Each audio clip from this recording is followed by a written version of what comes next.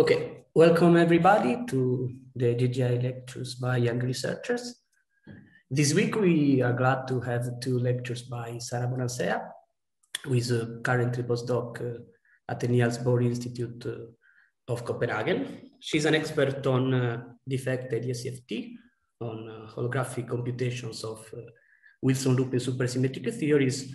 And more recently, she has been working also in the context of holographic complexity. Today, she will give the first lecture, while the second one will be tomorrow, again at 11. As usual, feel free to unmute yourself and ask any question you want. I'm quite sure that Sara will be happy to address them. Yes, of course. So, Sara, please go on. Thank you. Okay, so thank you, Alessio, for the nice introduction. And first of all, let me thank the organizer for the opportunity of giving these lectures here on defects in conformal field theory and holography. And I will start by giving you some of the main outlines of these lectures.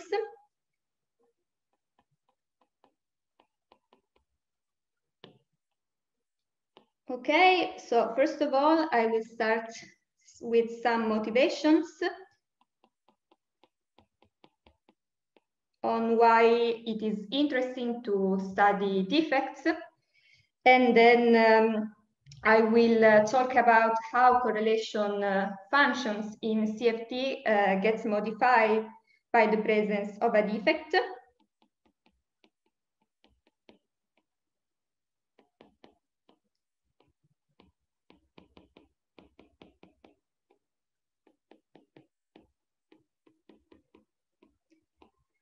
Okay, then I will focus on a defect version of N=4 super Niels.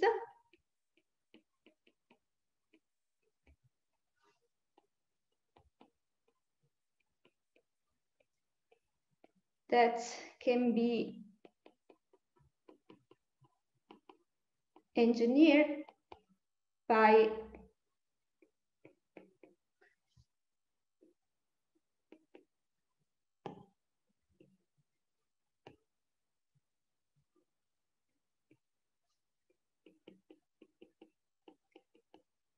a D3, D5 brane system.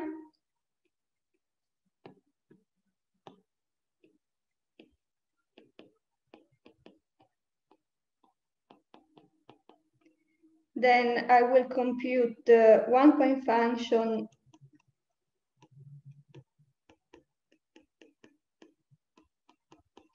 for some operator in this defect CFT using integrability.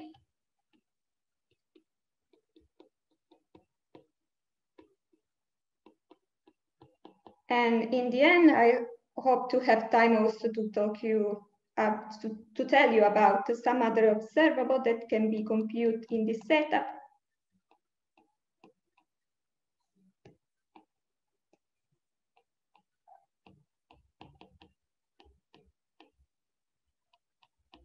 And then to tell you something about also the D3, D7 brane system, which is another defect version of N=4, and also some few words about monotonicity theorem for boundary theories.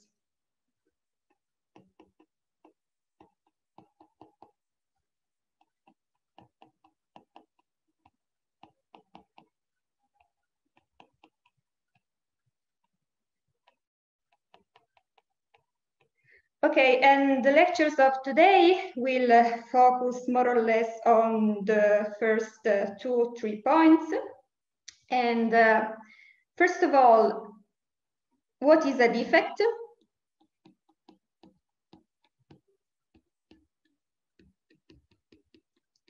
A defect is any modification of your system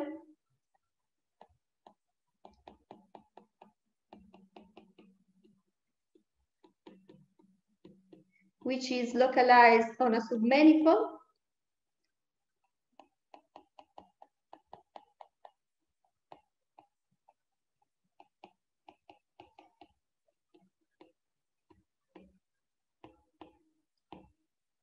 and which can be used as a tool to probe your system.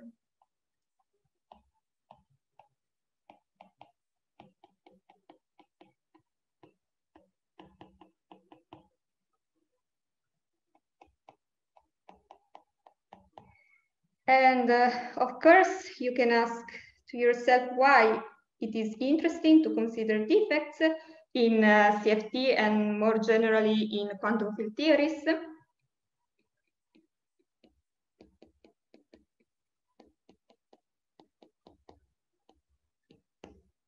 And the answer is that defects break symmetries.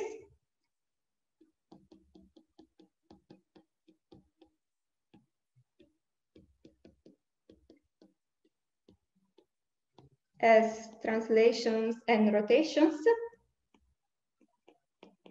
And so they can bridge the gap between the highly symmetric and idealistic system and more realistic ones. So they can be used to get closer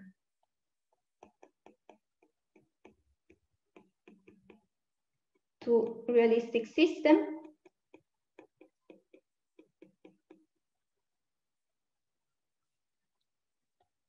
For example, if you think about condensed matter system, they are of finite size, so they naturally include boundaries and impurities.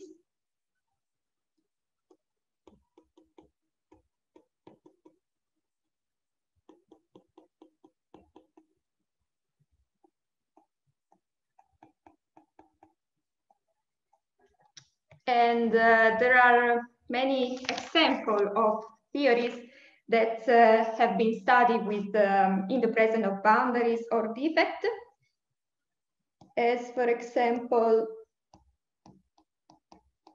the critical Ising model with a boundary,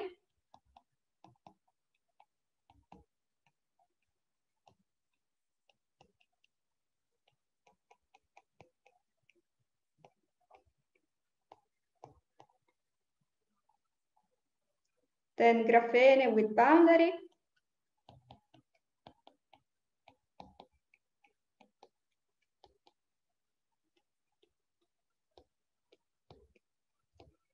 and we can also have various brane configuration in string theory that can be taught as defects.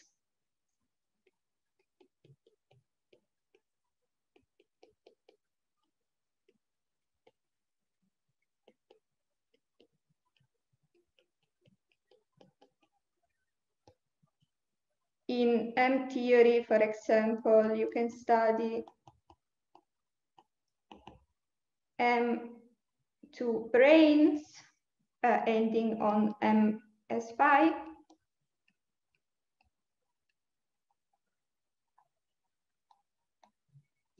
Okay, and in eigenenergy physics, these boundaries and interfaces can be also engineered holographically. So we have also holographic examples.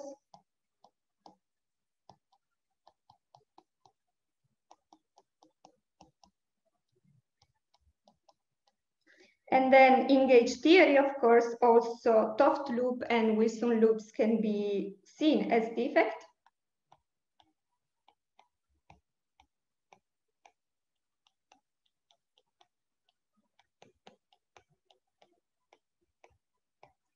And low energy examples of defect can be also given by vortices.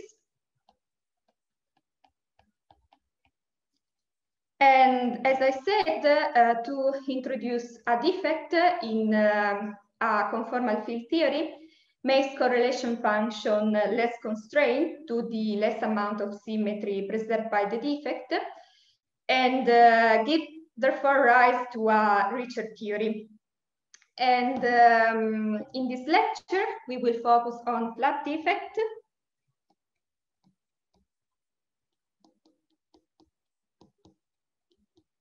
which are conformal.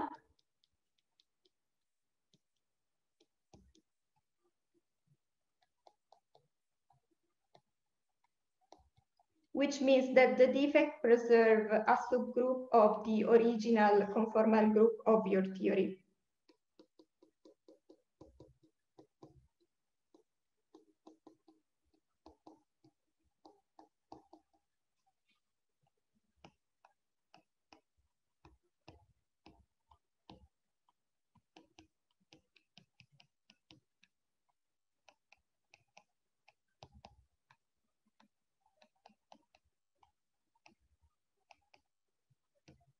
And there can also be degrees of freedom, which are localized at the defect.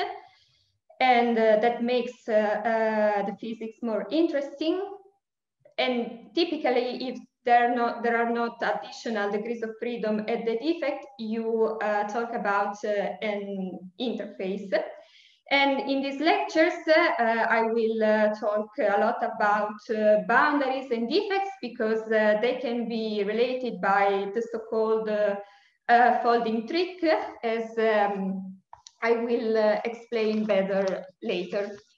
So now we are interested in the study of correlation function in the presence of a defect. So correlation function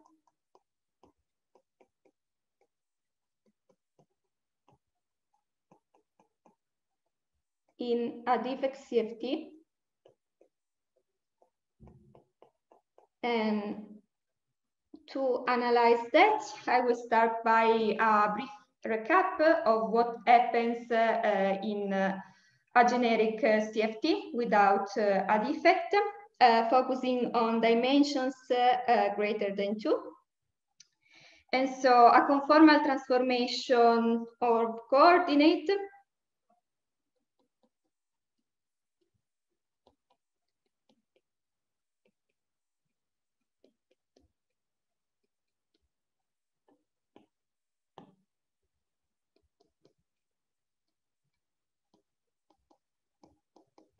is a map from x mu to x mu prime, function of the old coordinate that preserves the angles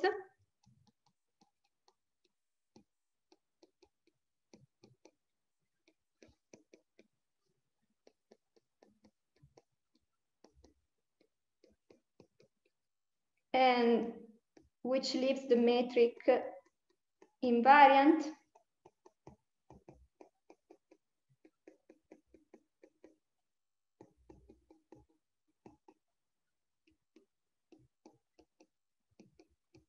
up to a rescaling factor.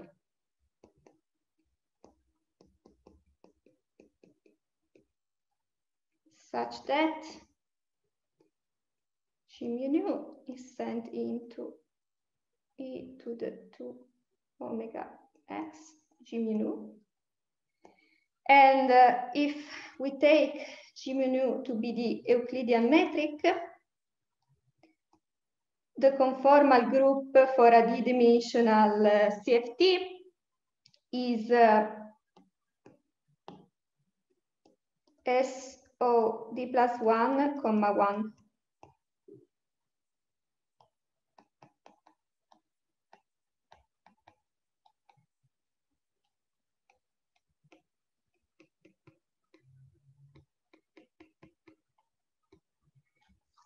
Okay, and it includes the following finite transformation. We have translations.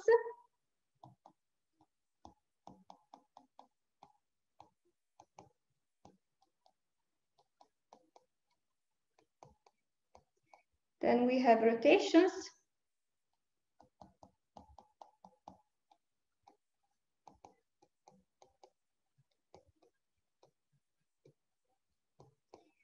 We have scale transformations for dilatation.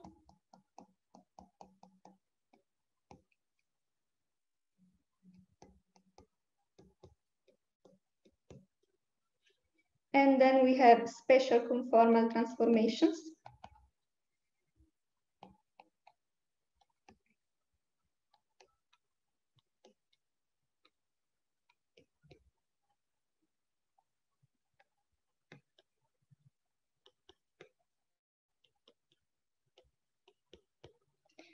And conformal invariance implies that your stress energy tensor is traceless.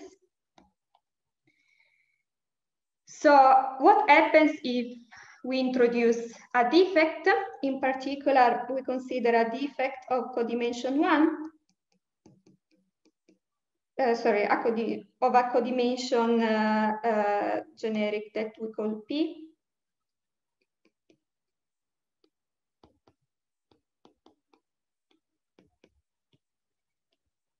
In a d-dimensional CFT.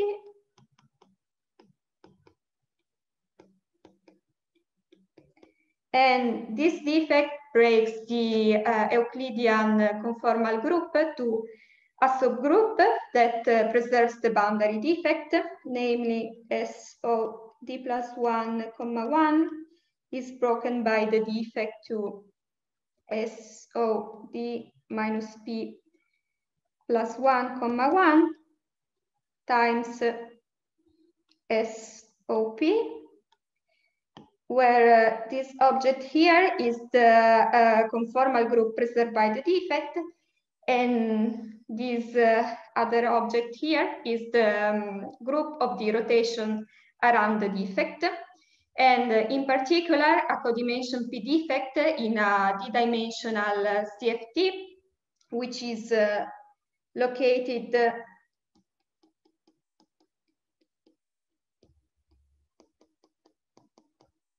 at x of I equals 0, where here I'm considering the coordinate x mu splitted in x of index A and x of index I, where I are the perpendicular coordinate to the defect,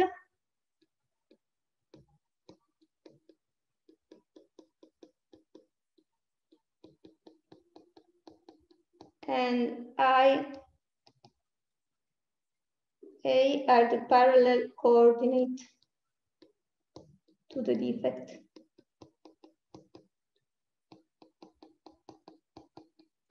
And this defect is such that the unbroken symmetries constitutes a subgroup of the conformal group in the dimension, preserving x con I equals 0, which is the hyperplane that defines the defect. And in particular, x of I equals 0 is preserved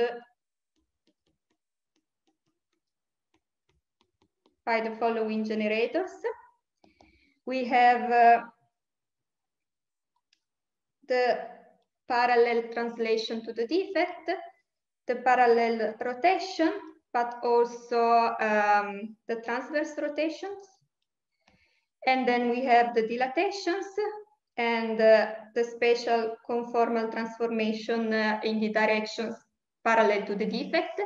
And notice that scale transformation rescale x con I as well as the defect directions. Okay, and if we look at the correlation function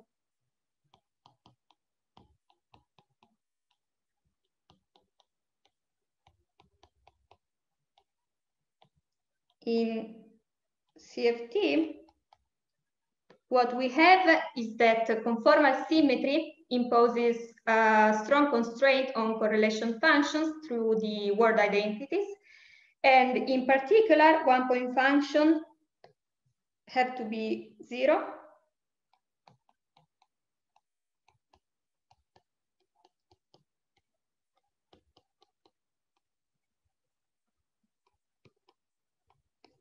And you can see that if you combine invariance under translations and invariance under scale transformations, so in general, the one-point function of an operator with scalar dimension delta is 0 in a CFT, and the only operator that has a non-zero one-point function is the identity, which is the trivial operator.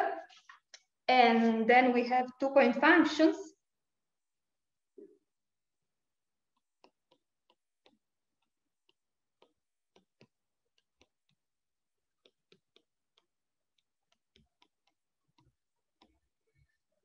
which space-time dependence is completely fixed by the scaling dimensions of the operators. In particular, if you consider the two-point function between two scalar primaries operator, you have that it is given by mij over x minus y to the delta I plus delta j, where mij is 0 if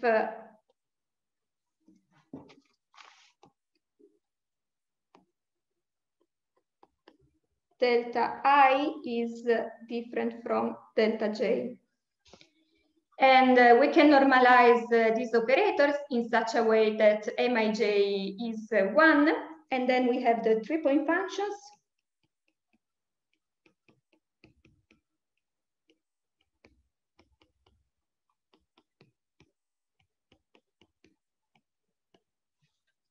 Of three scalar primary operators.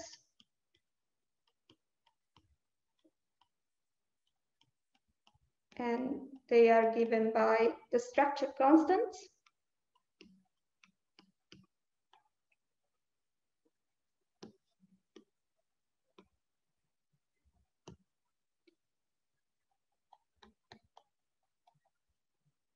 And the space-time dependence.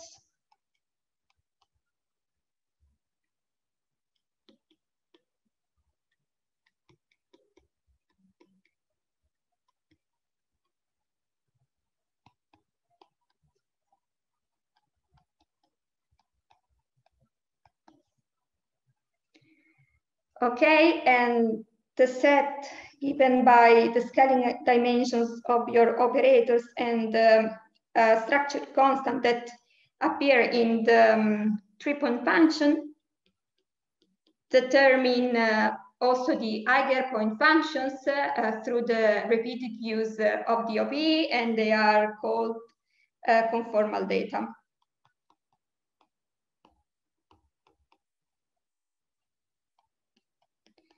Now we want to understand what happens to the correlation function in a conformal field theory when a defect of codimension 1 is present. So we will consider a codimension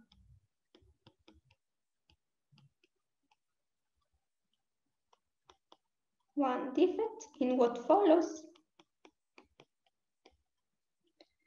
Okay, and as I said before in the introduction, in a defect conformal field theory, correlation functions are less constrained than in the usual CFT, since the defect breaks part of the symmetries.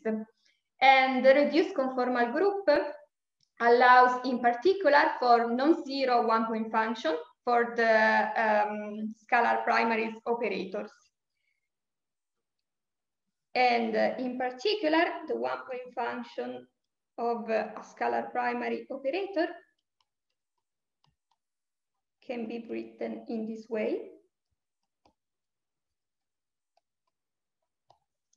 where x mu is given by a d-1 dimensional vector. And then we have the coordinate theta, which is the coordinate perpendicular to the defect, because we consider the defect placed at theta equals 0. And this A of I is a structural constant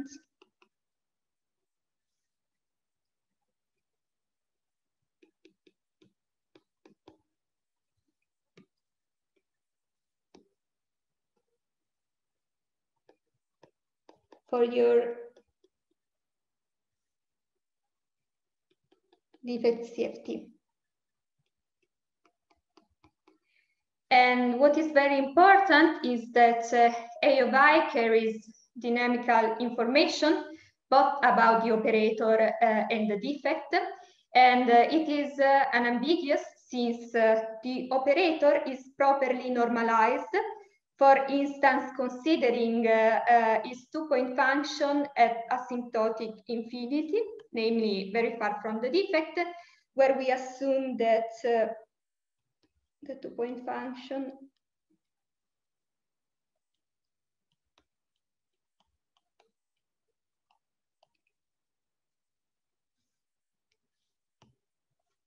is the following. As we wrote before, is just the same two-point function that we have if the defect is not present.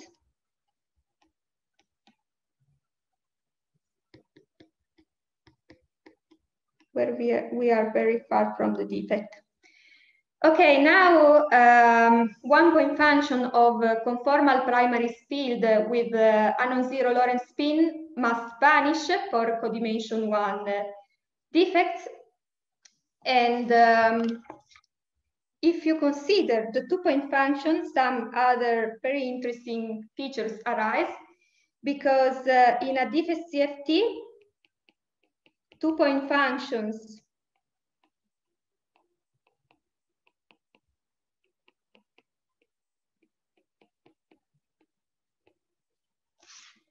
between operators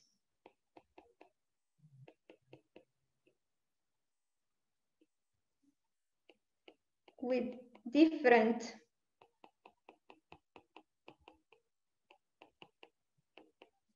conformal dimensions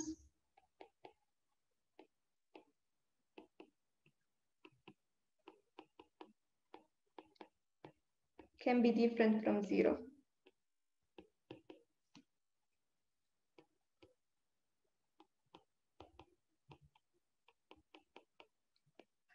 Okay, and we can write this two-point function in this way.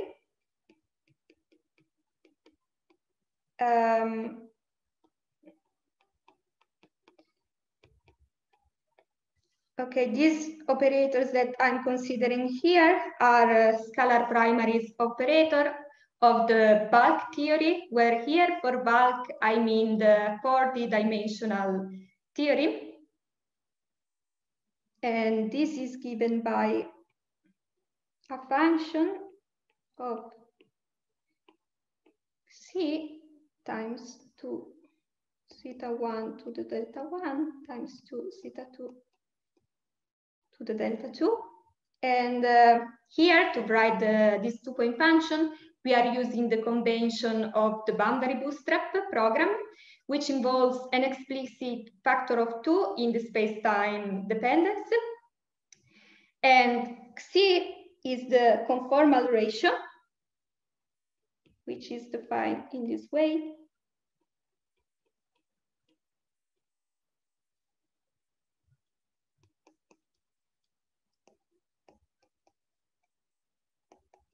And there are two interesting limits. The first one is the limit in which C goes to 0, and this corresponds to brings the two operators close together.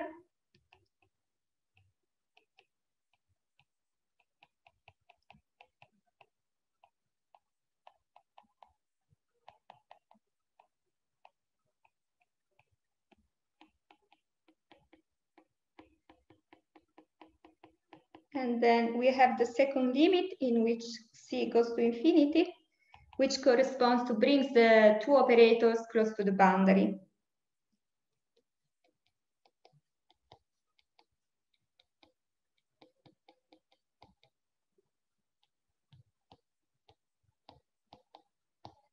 Then if we introduce the function g of C equal to C of delta 1 plus delta 2 over 2 times f of C, the two-point function reaches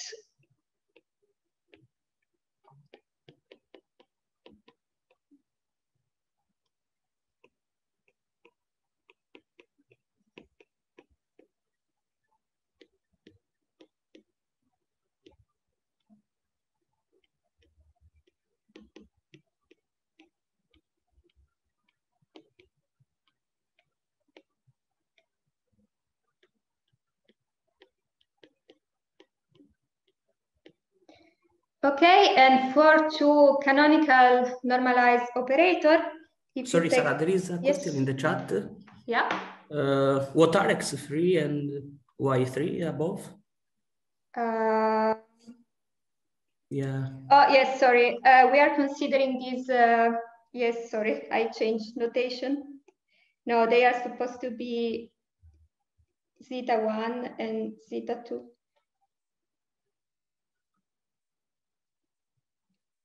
Yeah, they are the perpendicular direction to the defect, namely the distance from the defect of the two operators that you are considering. Okay, so if you take the limit of, I hope that is clear. If there are other questions, just interrupt me in any moment. So if you consider the limit in which c goes to 0, g of xa is to be equal to m12, because we need to recover the usual two-point function far from the defect. And so the very important things here is that, much like a four-point function for a conformal field theory without boundaries of defect, we can decompose the two-point function that we have written above in conformal blocks. So decompose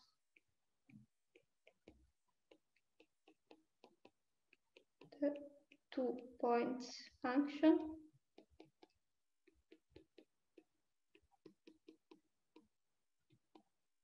in conformal blocks.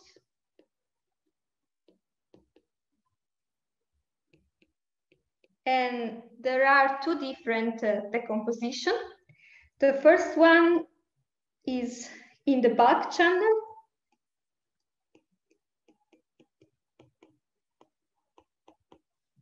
And in this channel, we consider the operator product expansion of two scalar primaries operator, which is given by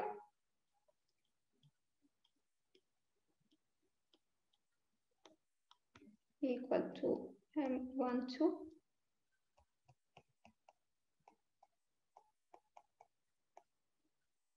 plus the sum over k lambda 1 to k c of x minus y, the derivative respect to y coordinates.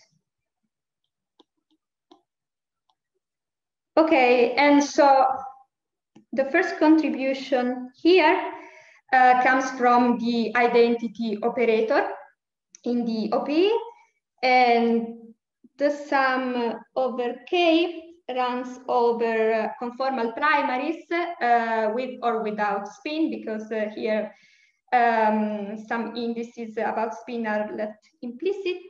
So the sum runs over conformal primaries.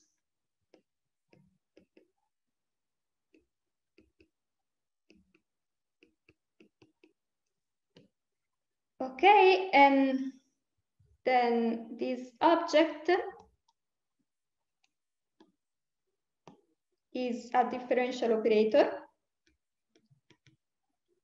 that takes into account the presence of descendants, and which is completely fixed by the SO T plus 1, 1 symmetry.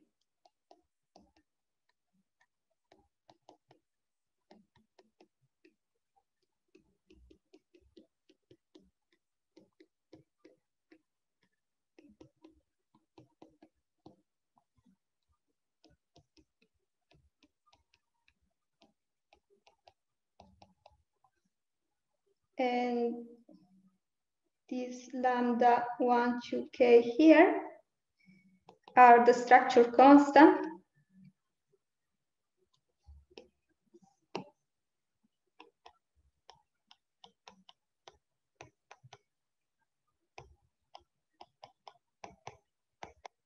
that can be taken real, and which are the structure constant that appear in the three-point functions without the defect. And the important thing to notice is that this operator product expansion is a local property of your CFT in the bulk, and thus it is unaffected by the defect.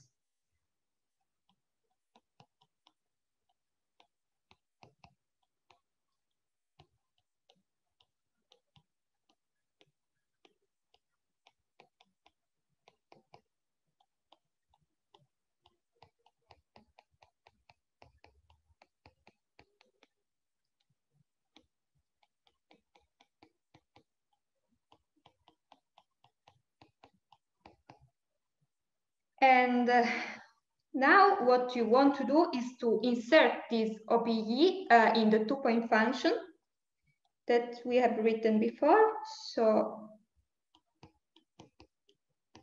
this two-point function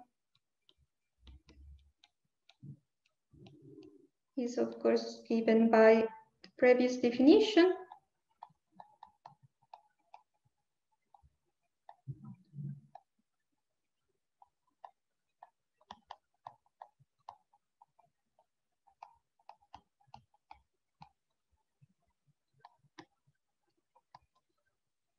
But is also given according to the OPE to this object.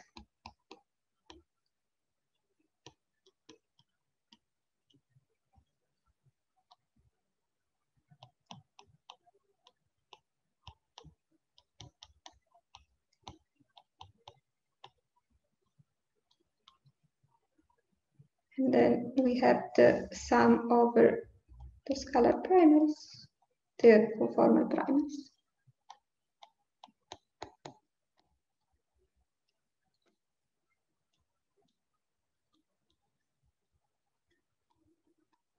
And here, when we have the defect, we know that also scalar operators can have a non-zero one-point function, and this one-point function will be given by A of k, the structure constant of the one-point function, over 2 zeta 2 to the delta k. Okay, and so using this equality here, we can find an expression for G of C, which is equal to M12 plus the sum over K of lambda 1 to K, A of K, times 2 zeta 1 to the delta 1 to zeta 2 to the delta 2. Then we have C to the delta 1 plus delta 2 over 2 times your differential operator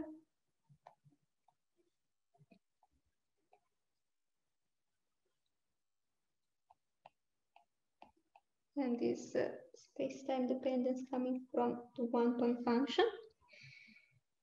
And if you work out the expression of this object, then you can determine the conformal blocks in this following way.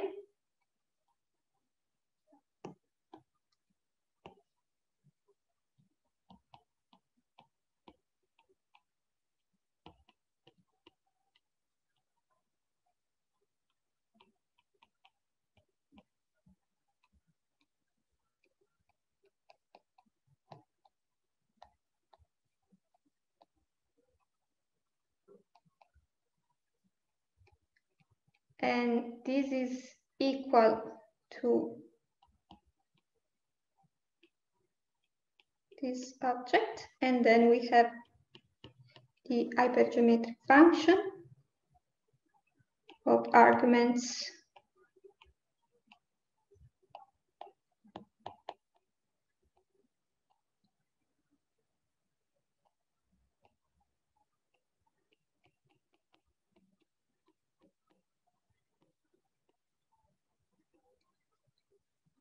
okay, where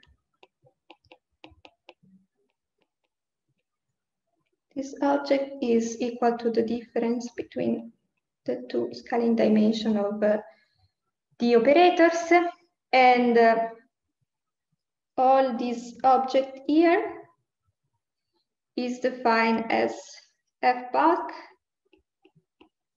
of delta k, and of course it is also a function of the conformal ratio. And thus the final form that you can find for the function g is the following.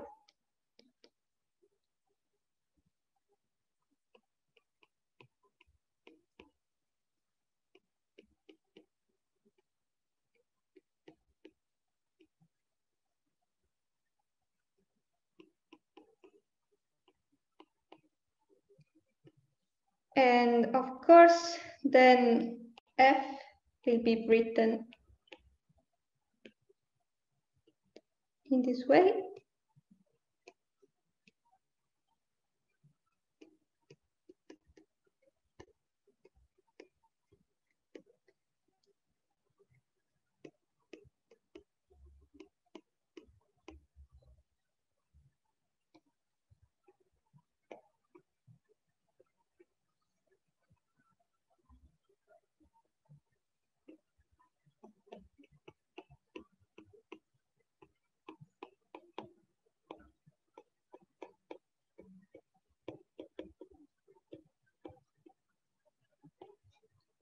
So what you have found using the bulk channel is that the 2-point function can be expressed in terms of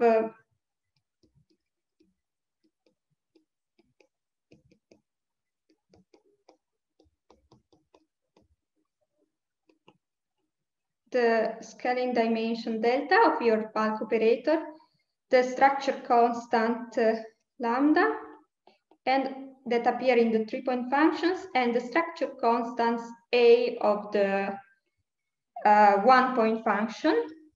And so the lesson is the 2-point function in a defect conformal theory exhibit a complexity similar to the one of the 4-point function in unusual CFT. And notice that the blocks that I've written here are naturally defined as a series expansion around x equals 0, which correspond to two operators that approach each other. But then you can also consider another channel, which is given by the boundary channel.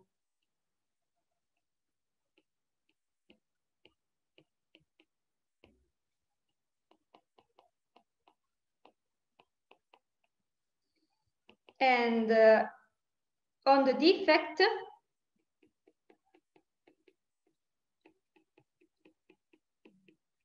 we can have defect operators that we denote as O at of a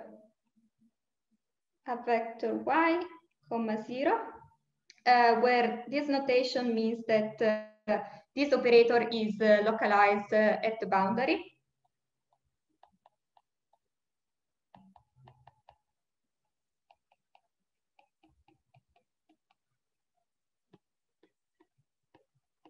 And on the defect, we have a usual CFT, which means that the space-time dependence of the defect operator 2-point function is completely fixed in terms of the scaling dimension of the defect operator delta, which we will label as delta hat, and the structure constant of the defect 3-point function lambda hat.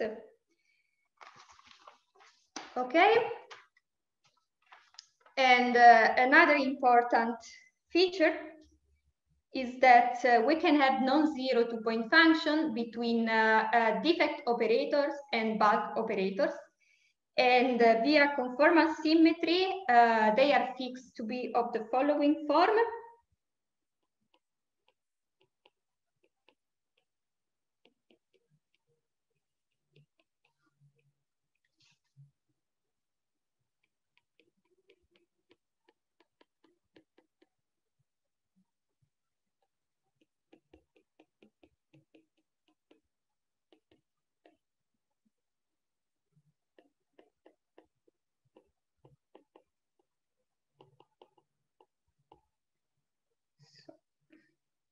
we have the bulk operator and the defect operator.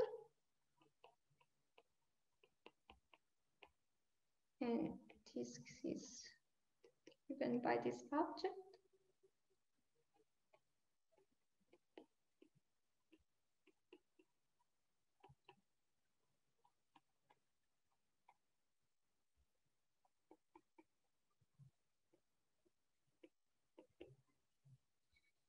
Where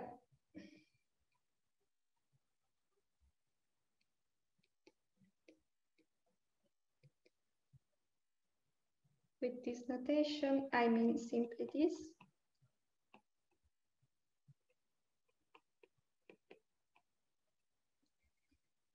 Okay, and the coefficient Mij originates from the expansion of the bulk operators in terms of the bulk operator. We define the so-called bulk to defect OPE.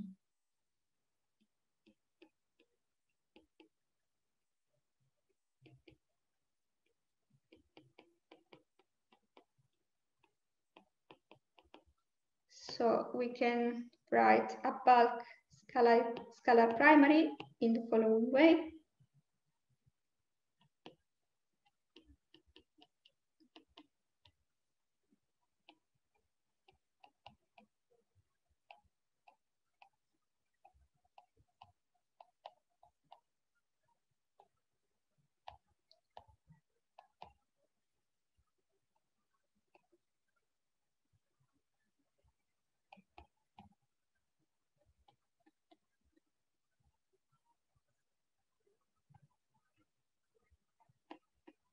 And this operator product expansion simply states that when a bulk operator is brought close to the defect, it becomes indistinguishable from a defect excitation. And this first term here, it's a contribution coming from the boundary identity operator.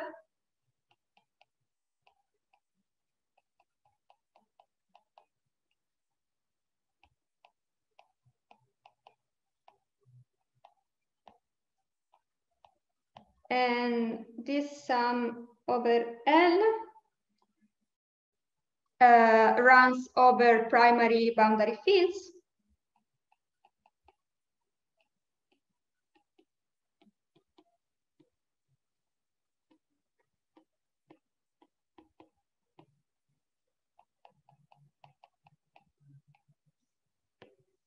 And then this object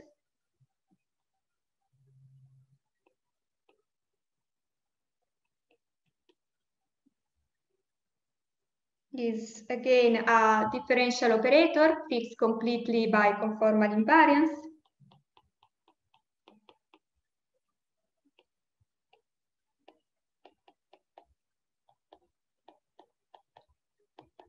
And it constructs the whole conformal family for the primary operator OET appearing in the OPE. And the mu IL are assumed to be real, and they are the bulk to boundary couplings.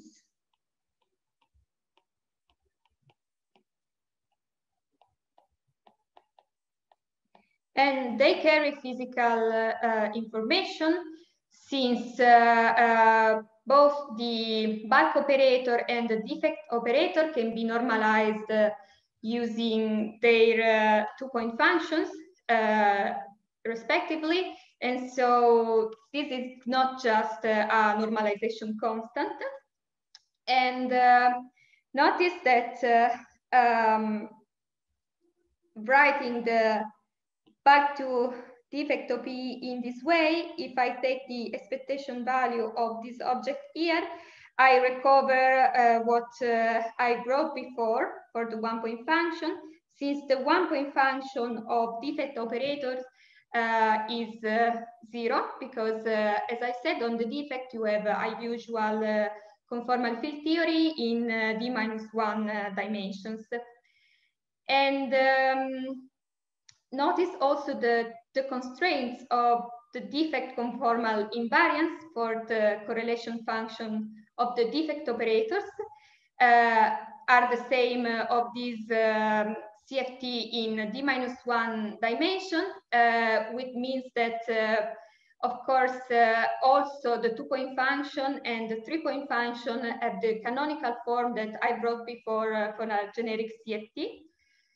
And so if I use this back to defect OPE and I plug it in the expression for the 2-point function of two bulk operators, I obtain the following result.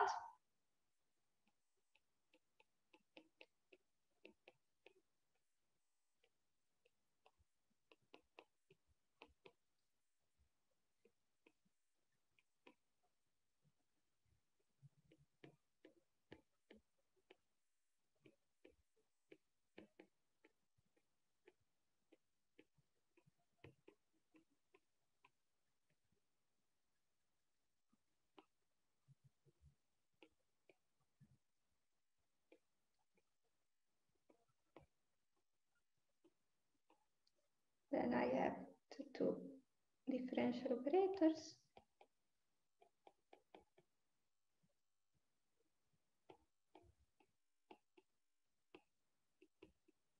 And then I have the 2-point function of defects operator.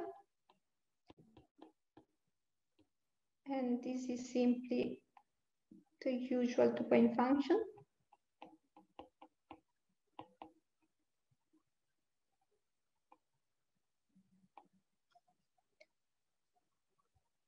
Okay, which means that again, I can obtain this following identity.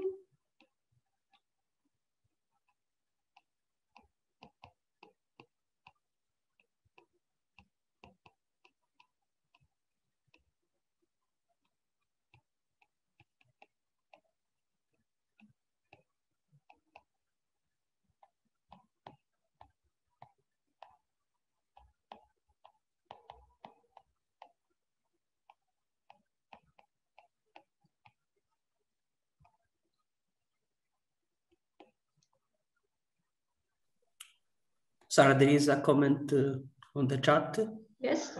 From Pavan, which says that, from the OPE, the 1-point function seems to be diverging for the one which goes to 0. I think it's true. For what, sorry? The one which goes to 0. Yes, because yes, usually the 1-point function is divergent at the defect. I mean, you are worried about convergent properties of the OPE? Or it was just a comment? He says okay.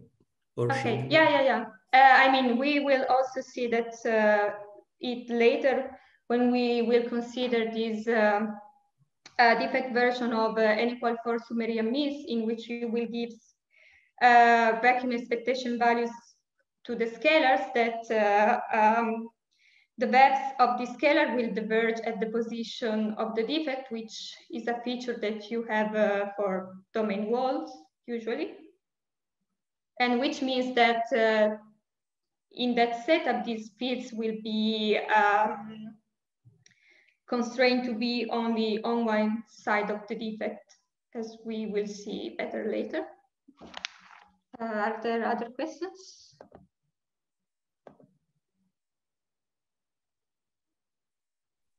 Not in the chat. Okay. Perfect. Okay, so here I was simply writing again the previous result.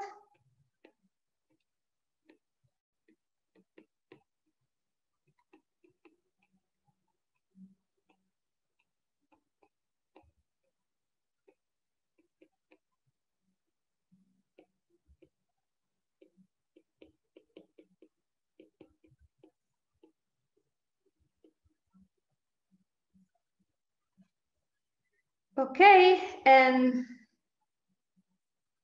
now this means that for G, you get the following expression.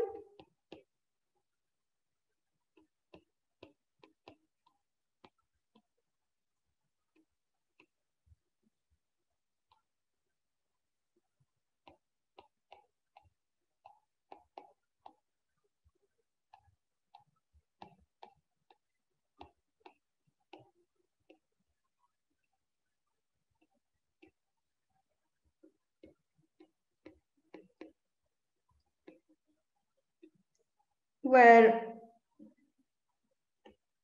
this F boundary here, which is function of the scaling dimensions of the operator on the defect and of the conformal ratio, is the conformal block for the boundary channel and is given by, again, in terms of an hypergeometric function.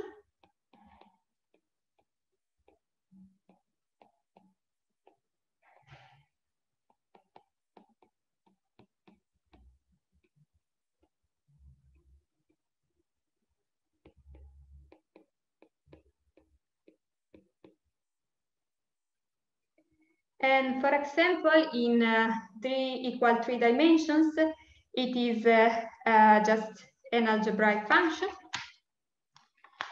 Okay, and so for the function f12 that appears in the 2-point function, we have the following results.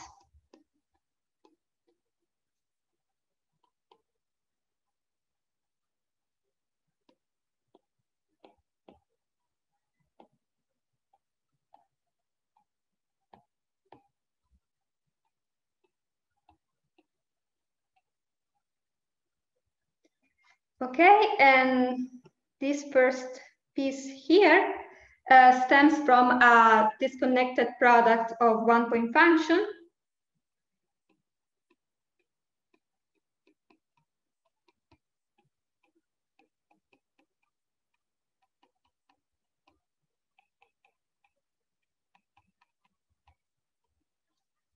And as I say, F is the boundary conformal block.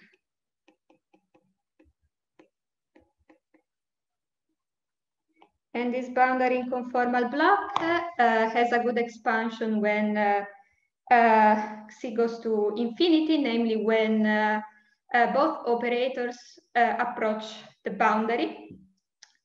And so we have obtained 2 expressions for the 2-point function of scalar primaries operator. One is obtained in the bulk channel and the other one is obtained using the boundary channel. But of course, these 2 computations should agree. And so these give you crossing equation that I can write you here.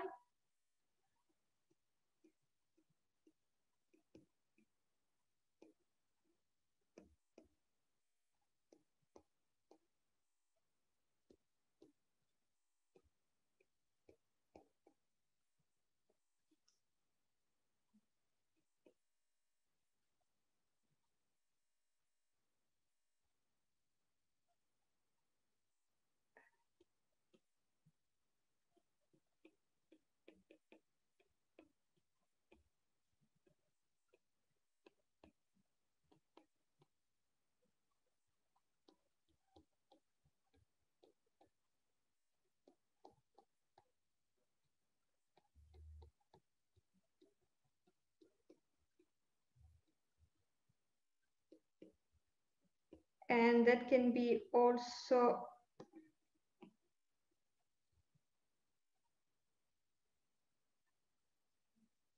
this is the crossing equation.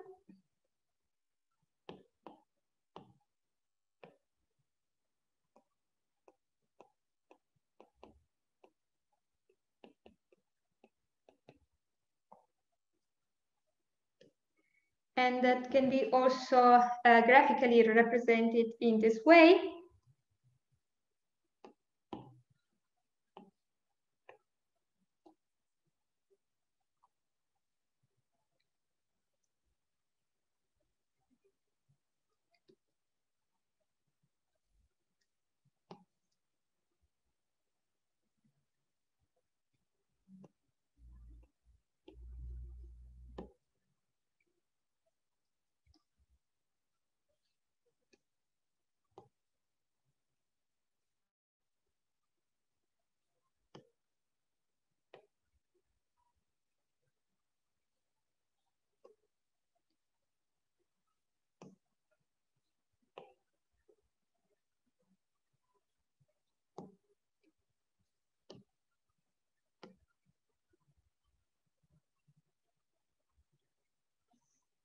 And this is the bulk channel.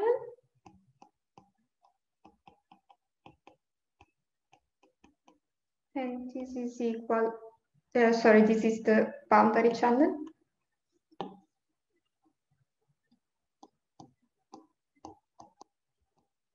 And this is equal to the bulk channel, where you have this graphically representation of the OP.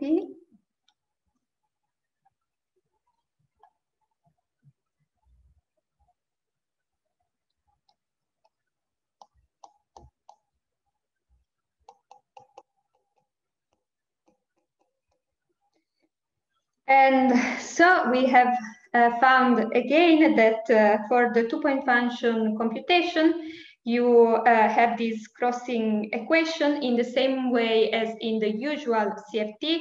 You have also crossing symmetry and crossing equation when you compute the four-point function. And this equation is very useful because it can be used to constrain the space of the defect CFT. In fact, you have your conformal data,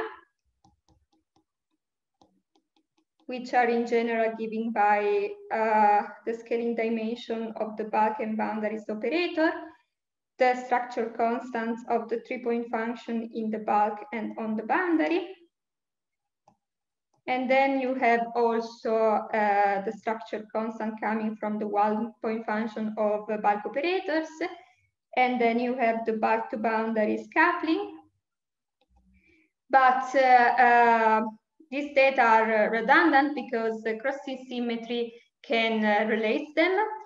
And this is an example on how probing a theory with a boundary can constrain the theory itself. And now maybe if you want to take a break, is a good point for me. Okay, as you prefer. Yes, I don't know how long it is usually, 5 or 10 minutes. 5 minutes. Okay, perfect.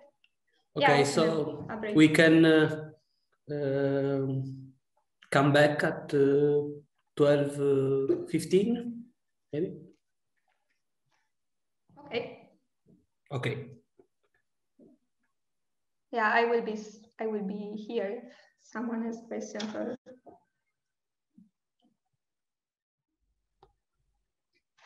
Okay, and so now, if you take the conformal ratio, which I defined for you before,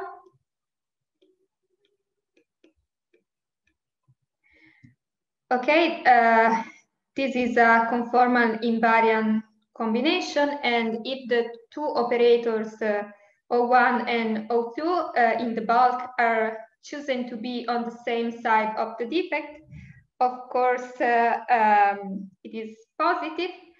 If not, the bulk OBE is not well defined, but we can solve this problem using the folding trick.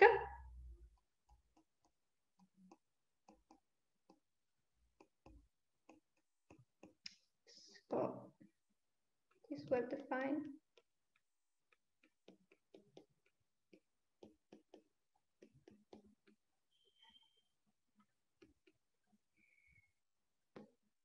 Okay, and by means of the folding trick, you reduce your defect CFT to a boundary CFT.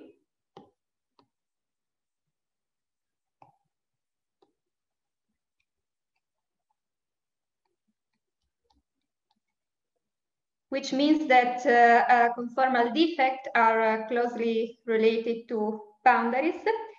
And in particular, if you imagine to have this defect theory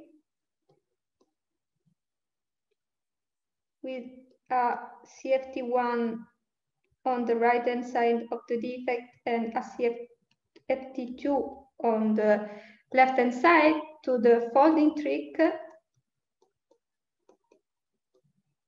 you obtain a boundary theory.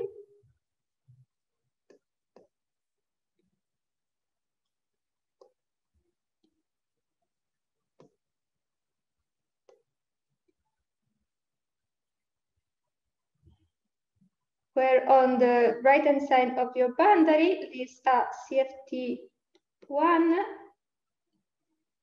times a CFT2 bar, where the bar here means that a reflection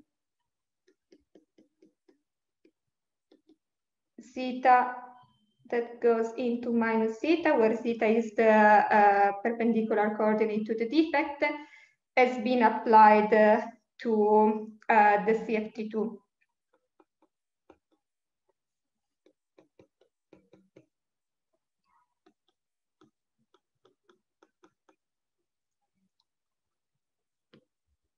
Okay, and another important comment is that in this defect CFT, there is a particular new primary operator defined of the defect, which is known as the displacement operator.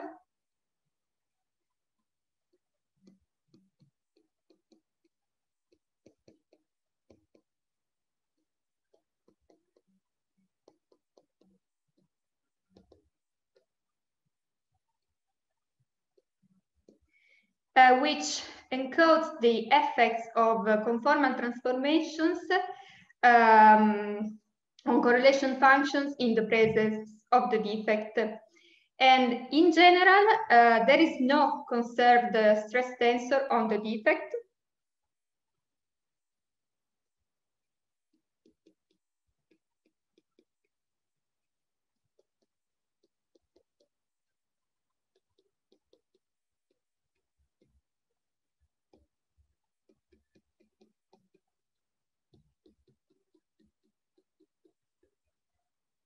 And this happens because energy is expected to be exchanged with the bulk.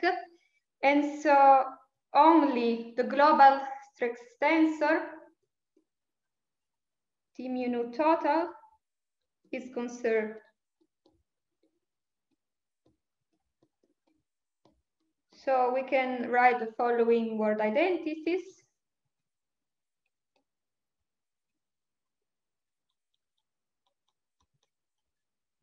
And mu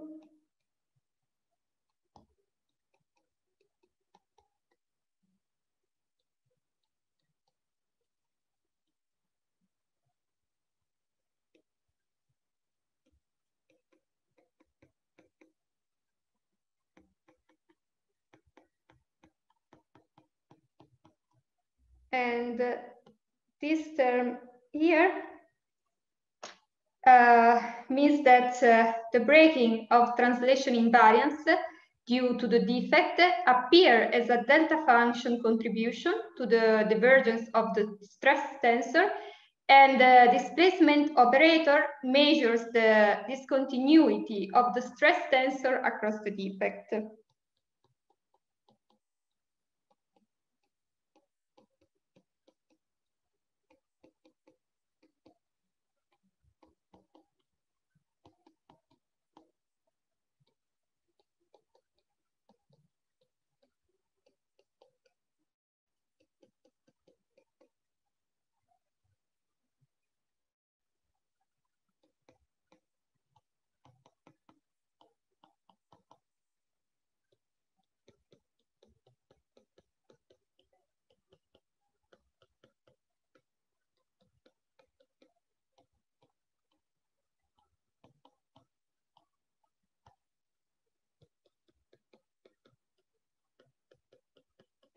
And you can write down also the 2-point function for the displacement operator.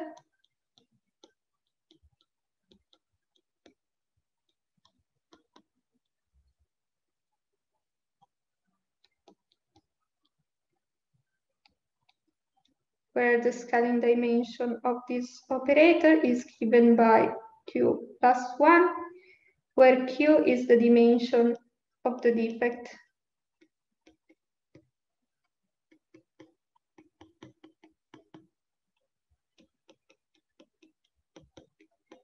And notice that this object here is a property of the defect conformal field theory, and is not just a normalization, since the displacement operator is normalized by using the word identities.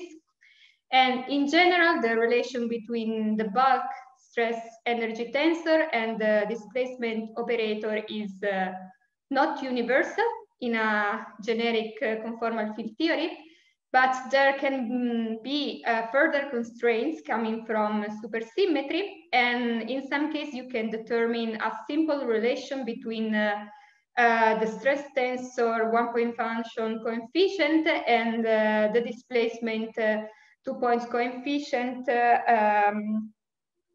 written here. Okay, so I think that this is more or less what I wanted to say for how the correlation function gets modified in a defect conformal field theory. And now I can focus on the computation of the 1-point function for some class of operators in a defect version of n equal 4 super Niels. And now I will review some features of the model that I'm going to consider. So, defect n equal 4 super Niels. Okay, so n equal 4 super Niels theory is a maximally symmetric, supersymmetric theory in 4 dimensions, and it is also one of the main actors in one of the most established example of the ADS CFT correspondence, which relates n equal 4 super Niels theory with gauge group UN.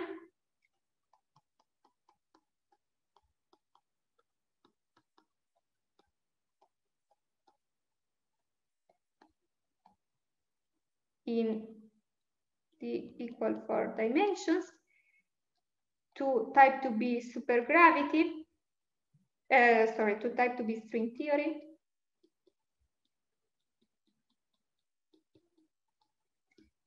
on a 10-dimensional background, which is ADS5 cross S5.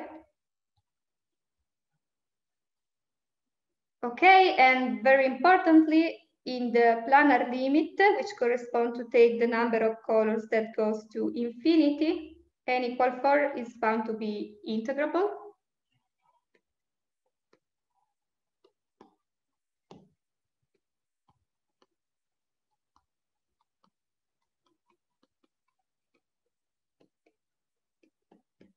And integrability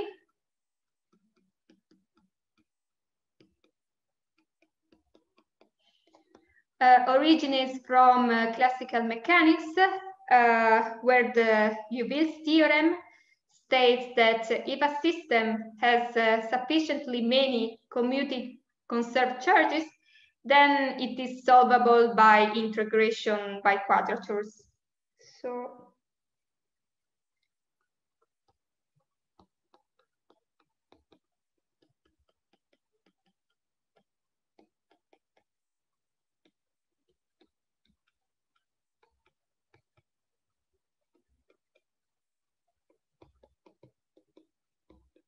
which means that the equation of motions can be solved by a finite set of algebraic equations.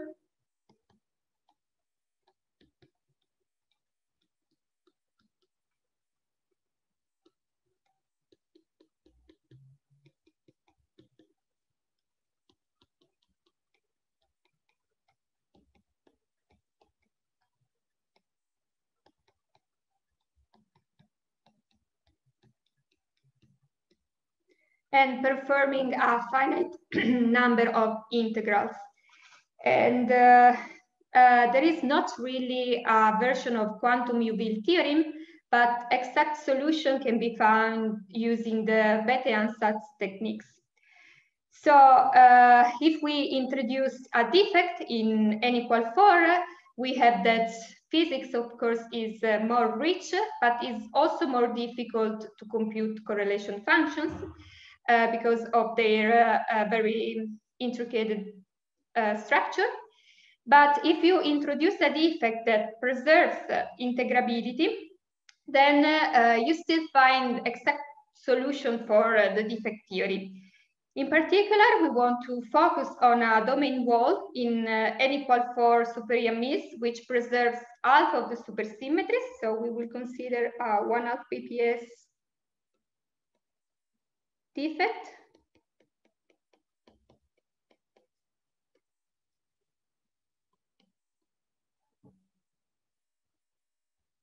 Of codimension 1.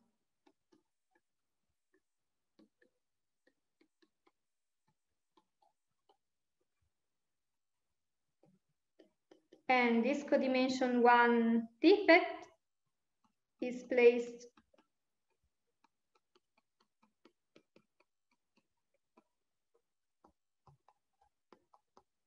at x3 equals 0 with no loss of generality, and it divides the space into 2 regions.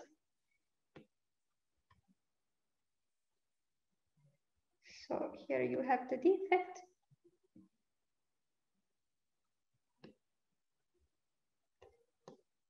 And this is your x3 coordinate. And the configuration we are interested in consists of 2 n equal 4 theories on each side of the defect, which differ by the rank of the gauge group. So for positive value of x3, we have an n equal 4 theory with gauge group un, and for negative values of x3, we have n equal 4 with gauge group un minus k, where this gauge group un is broken to un minus k at the defect by some of the scalars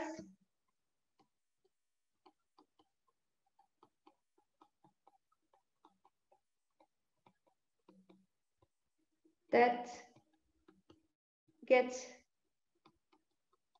a non-zero vacuum expectation value. And in particular, for positive value of x3, 3 of the 6 real scalar of n equal 4 super-Yamis get above.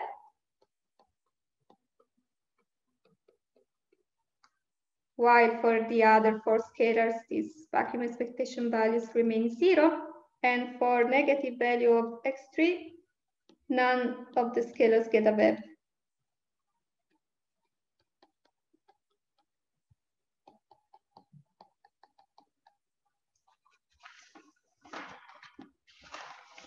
Okay, so which are the symmetries preserved by the defect?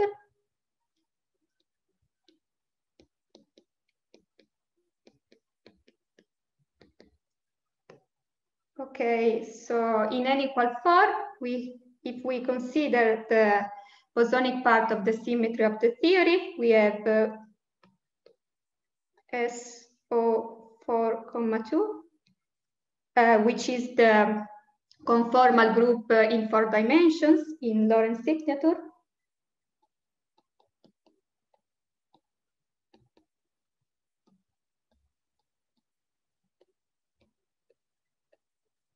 Times SO6, which is the asymmetry group, and this is the bosonic part of the superconformal group.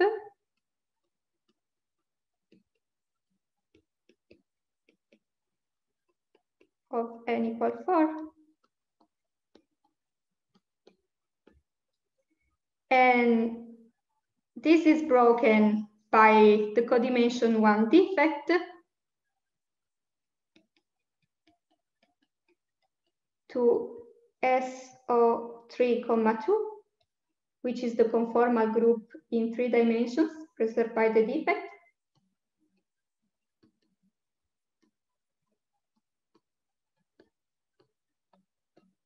Times SO3 times SO3, where this is the R symmetry preserved by the defect.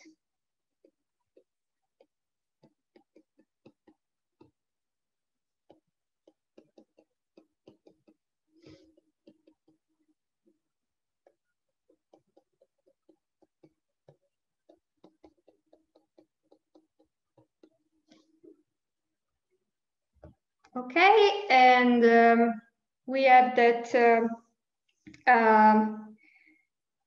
the following generators are preserved by the presence of the defect. We have translations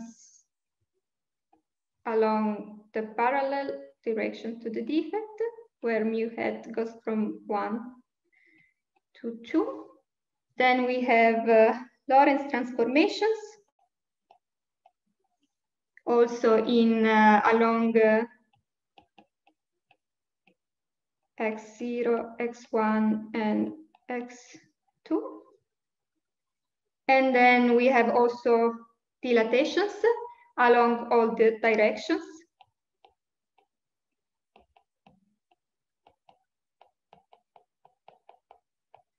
And then we have also special conformal transformations along the parallel directions to the defect.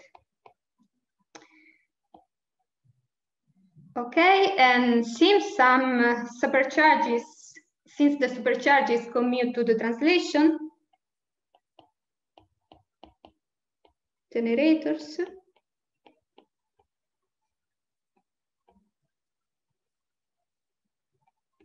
this implies that because the defect breaks translations along the perpendicular direction, some of the supercharges are broken, and what we consider is this 1/2 BPS defect. And in the same way, only half of the superconformal charges preserve x3 = 0, which is the location of the defect, as they anti-commute to special conformal transformation. And also the asymmetry has to be broken, as I brought here, is broken to SO3 times SO3. And therefore, the superconformal group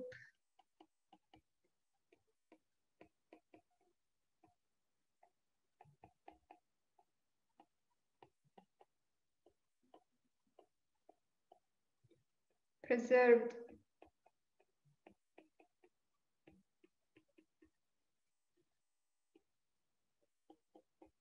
by the defect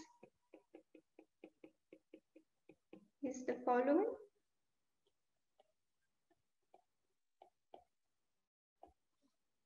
Okay, and for the n=4 Bertov multiplet of n=4, naturally decomposes with respect to this superconformal group preserved by the defect into the following 3D n=4 multiplets.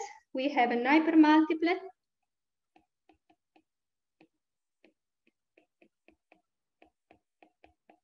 which contains phi3, phi1, phi2, and phi3.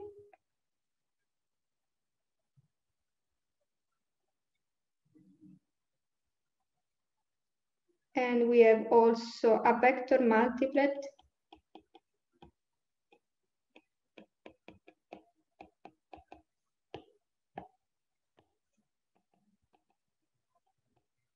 which contains A0, A1, A2, and phi 4, phi 5, and phi 6. And here I'm focusing on the bosonic part of the hyper and the vector multiplet. And these are 3D n equal 4 multiplets.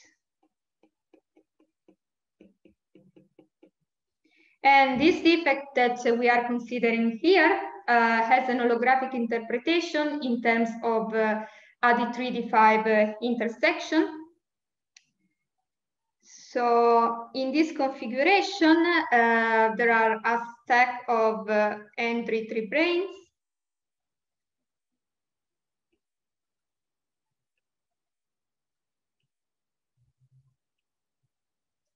That are intersected by a single D5 pore brane, which means that this brane is not reacting, and K of the D3 branes and on the ends on the defect.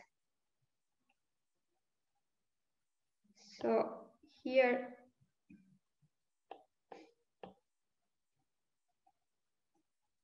we have N D3, but here we have K N minus K D3 brane.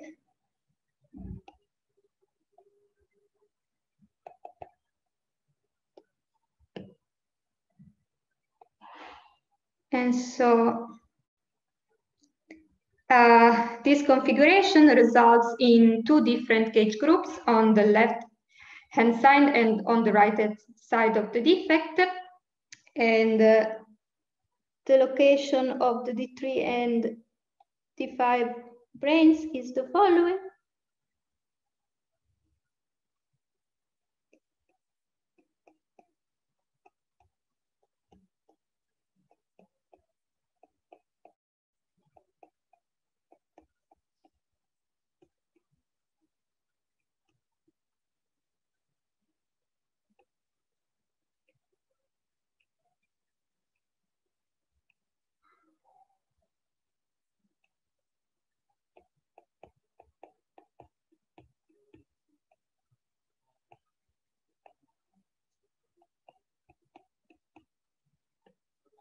Where this intersection along these directions mimics the presence of the defect.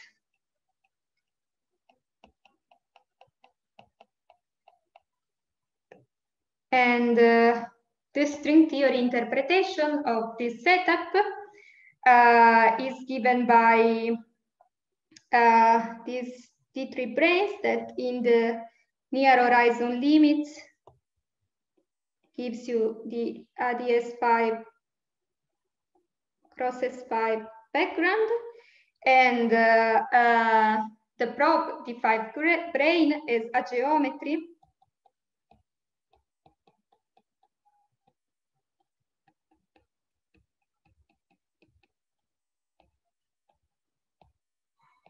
given by an ADS4 inside the ADS5 times an equatorial S2 sphere inside the S5, and we have K unit of magnetic flux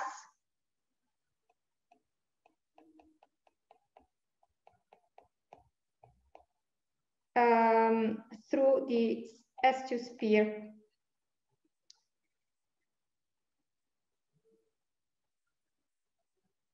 Okay.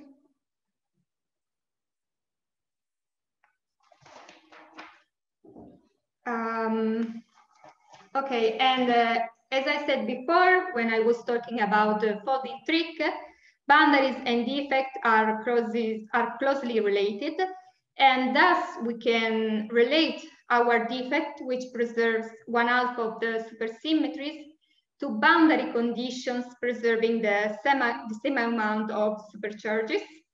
And there are in general two sets of relevant boundary conditions depending on the choice of boundary condition that you assign to the n=4 3D multiplets. And a classification of this boundary condition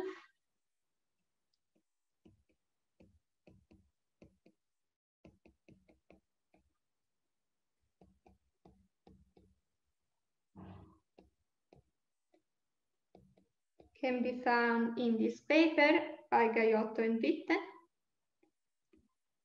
if you are interested in. And the first set of boundary conditions are the D5-like boundary condition.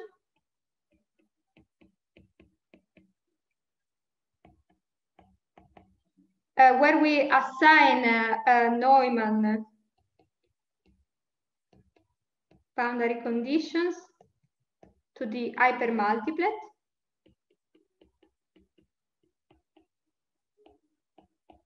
And Dirichlet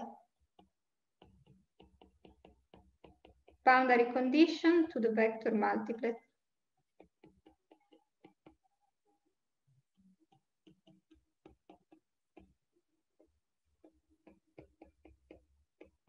And these boundary conditions correspond to have D5 branes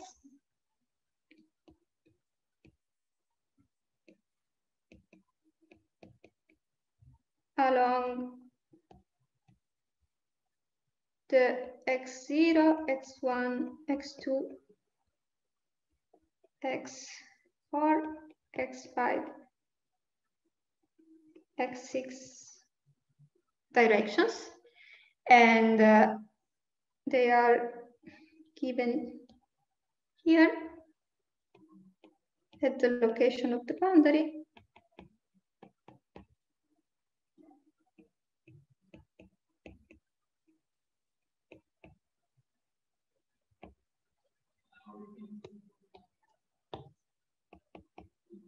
And the first two correspond to Dirichlet boundary condition to the vector multiplet, and then we have Neumann boundary condition for the hypermultiplet.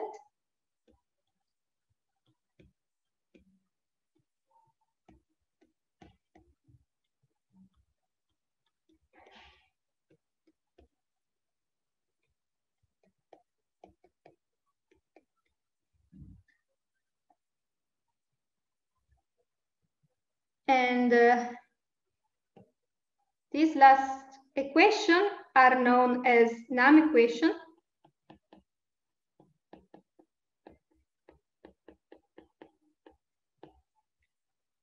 Where here I goes to from 1 to 3. And this NAM equation often appears in the supersymmetry context. And after setting A3 equal to 0 by a gauge choice, one gets the following equations.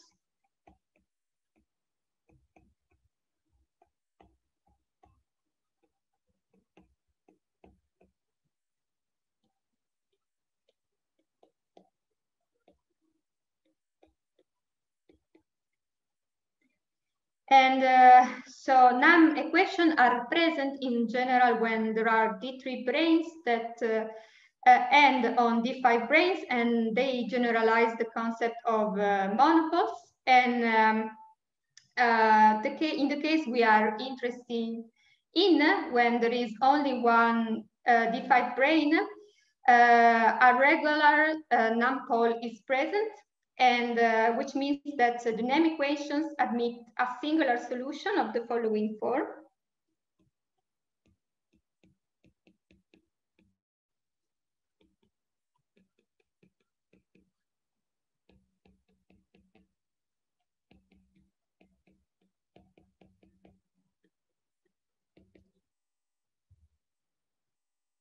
So we have the classical value of the fields I with index I that goes from 1 to 3 is given in this way.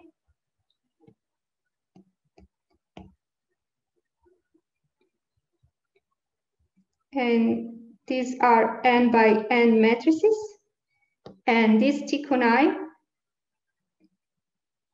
are k by k matrices, and they form k-dimensional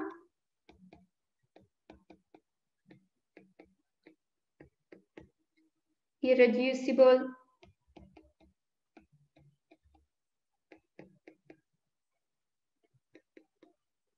representation of SU2, which means that the commutator of Ti and Tj is given by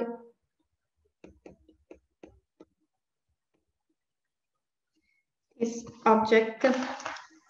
And these NAM equations are also compatible with the scalar equation of motion that you get once you impose the following ansatz,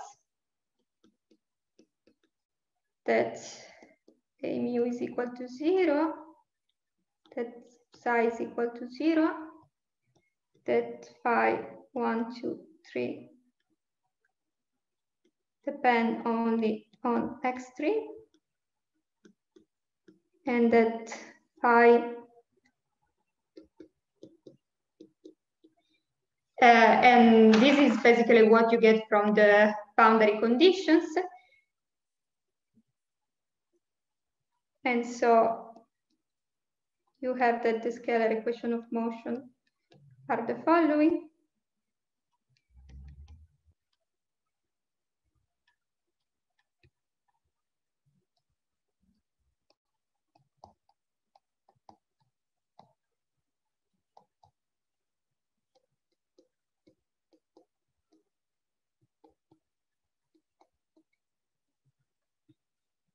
Okay, and the solution that I've written here to the NAM equation is, of course, a solution also of the scalar equation of motion. And this solution provides a background around which you can perturbatively quantize, as we will do tomorrow. And then let me finish the lesson for today, writing for you also the second type of boundary condition that you can have, which are the NS5-like boundary conditions. And they come from the fact that you can perform an S-duality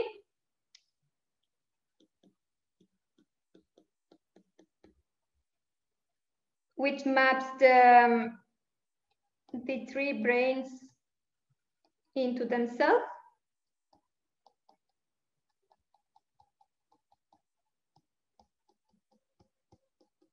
And the T5 branes are mapped into NS5 branes along X0, X1, X2, X7, X8, and X9 direction, which means that we make a special rotation, exchanging X4, X5, and X6 with X7, X8, and X9, and vice versa. And these boundary conditions are the following.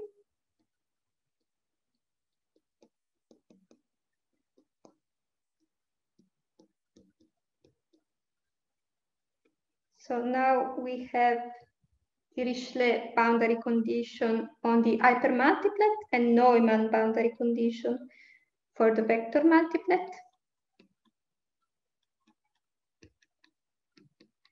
And here, when I write down the boundary condition, I focus on the bosonic part. And what is remarkable is that in that case, there are no nonpoles.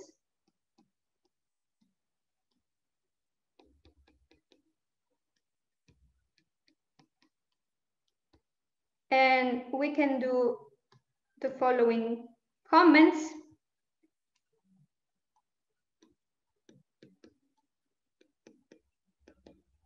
So if the parameter K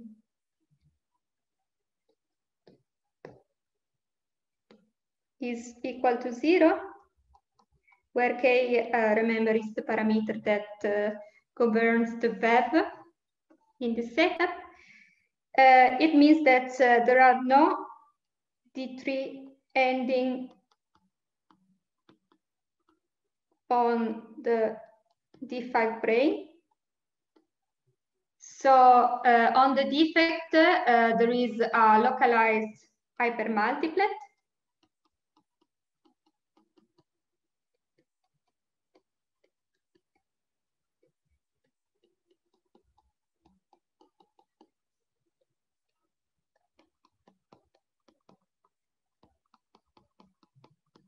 And there are no nonpoles, since there are no D3 branes ending on the D5 branes. And thus we have an n=4 superior Mills theory coupled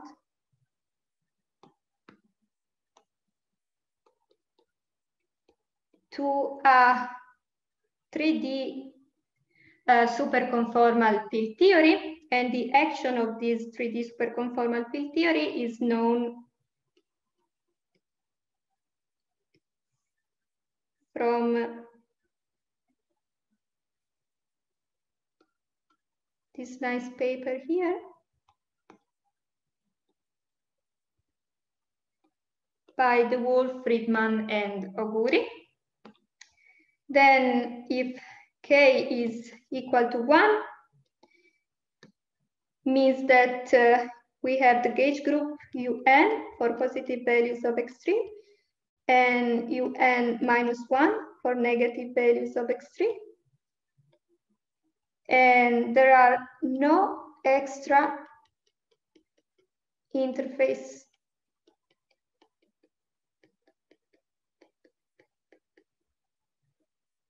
matter on the defect.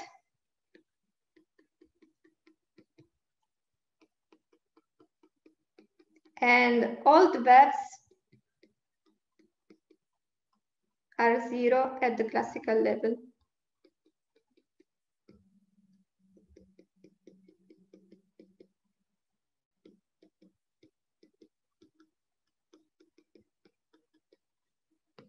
And when K is bigger than 1, what we have is that nonpole are present.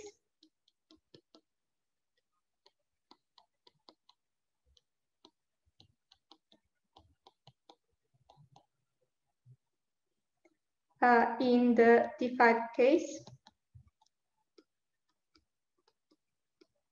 And there are no extra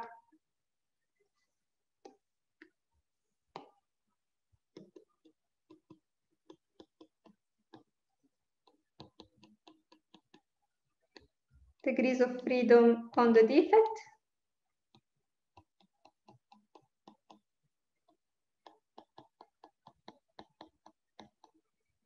And when we consider the NS5 brane picture, what we have is that the defect supports a bifundamental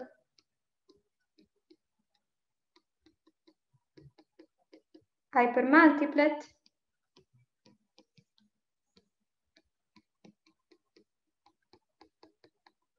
also in the K bigger than 1 case.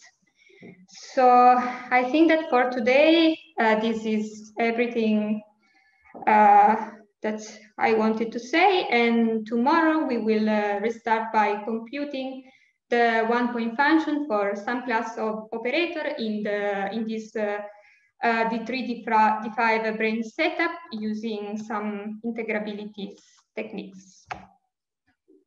So if there are questions, feel free to ask. Okay, thank you very much, Sara. Are there any questions?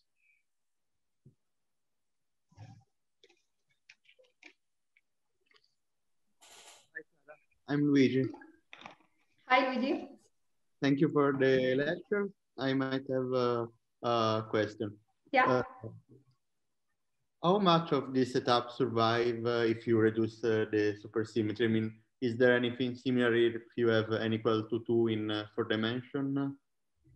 I know that there are some papers by some Japanese guy, I guess, where they consider like 1/2 supersymmetry.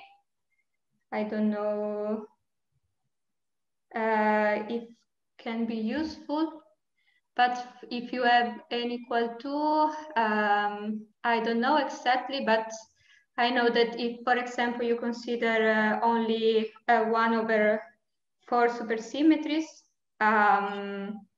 yeah, there can be also some problems in classifying all these defects, but yeah, I don't know if maybe I missed something and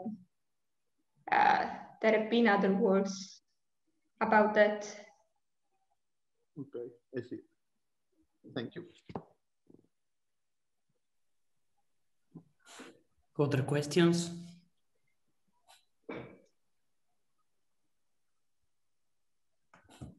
If not, I think we can stop the recorded part of the lecture.